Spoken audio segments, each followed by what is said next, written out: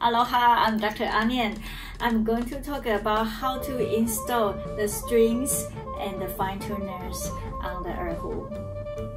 Take the tuning peg out. Apply the chalk. This will improve the friction between the neck and the tuning peg, and it will make your tuning easier. Insert the tuning peg in the neck. All the string has two ends. One end has a little circle, the other without. There are two little nails on the bottom of the erhu. Take the one with the little circle. Hook the string on one of the nails, inner string on the left, outer string on the right. Take the one without circle. Insert it in one of the small holes on the tuning peg. Either one is fine.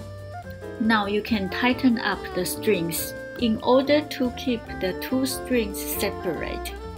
Turn clockwise for the inner string, counter for the outer string.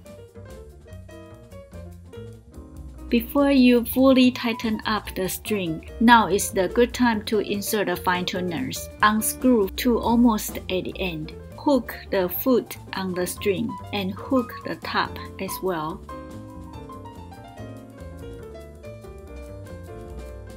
Screw in a little bit so you don't lose your screw.